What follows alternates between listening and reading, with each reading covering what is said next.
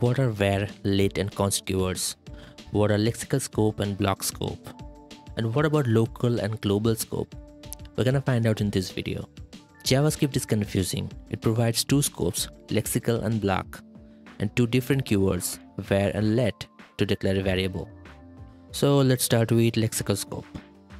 It is also called function scope because it is applied to functions and it applies to the where keywords. Okay, let's write some code. I have a function. As per this definition, this creates a new scope.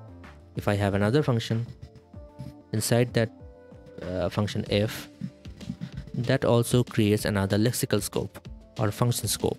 So I have two scopes there. One is inside this function and one is inside inner function, and one global scope is there. So if I create a variable here and same variable inside f, same variable inside ff, so all these variables are different because they are defined in different scopes. So as I told you, the function scope is applied to where. That means only function can create a new scope for where keyword. If I have if block or for loop or while loop, they doesn't create a new scope for where. Suppose I have one if block here. If true, then inside that we're creating another variable a. So in this case, both the variables inside if and outside if are the same. That is also called while string in JavaScript because it doesn't matter where you define a variable inside a function, it always while it up. The main thing to remember is that if we are using where keyword, which is the classic way of defining variable, only function can create a new scope.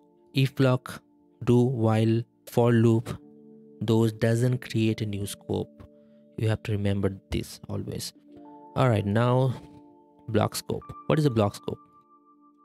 It applies to let and const. Let and const and a new additions to JavaScript, in ES6 it was added. And when we talk about the block scope, that means any block like if, for loop, or while loop, or even a function, any block means whatever is wrapped in this curly braces. Okay, any block can create a new scope for let and const. So suppose I have one. Okay, I'm just gonna remove this. Suppose I have a variable let. Inside the function I have another let a. Inside if I have another let. So in this case all these three a's are different. Block scope means if block is also a new block and it creates a new scope.